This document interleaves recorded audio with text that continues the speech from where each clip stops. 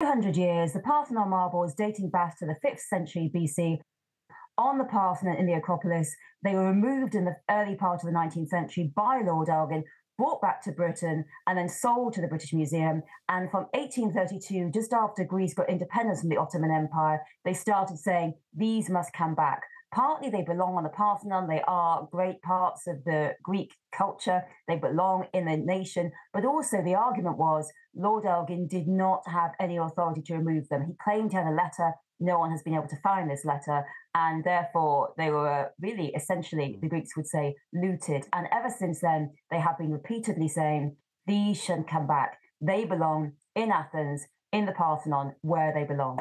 And so as it stands at the moment, there's talk of this loan deal because the law doesn't allow Britain to give treasures away, even if they wanted to.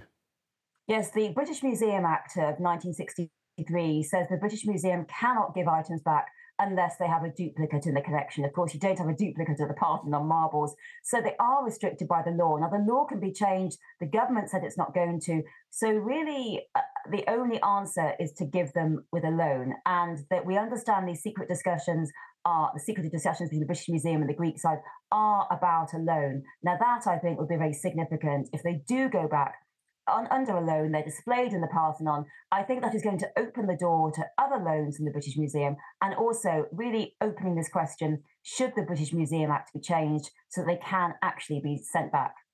And even things like, I mean, Benin bronzes have been given back, although the British Museum have still got some, haven't they? The crown jewels is a very contentious one, isn't it? If treasures are given back or even loaned, people will come for the crown jewels next, potentially, won't they, giving them back to India? There are many items in the British collections that countries are saying they should go back. One of these is within crown jewels. It's the Kohinoor diamond in what is usually the Queen Consort's crown. This is claimed by Afghanistan, by Pakistan, by India. It's very controversial. They've been asked about it before, the British government, and David Cameron said, no, we're not giving that back, because if we do, everything will have to go back from the British Museum. Now, that, I think, is increasingly over years to come going to be reevaluated. People are going to be saying, well, actually, if a country is asking for it to be back, shouldn't it go back? And certainly it should go back on a loan. And certainly in terms of the Benin bronzes, which were actually looted, they do belong back where they were taken from.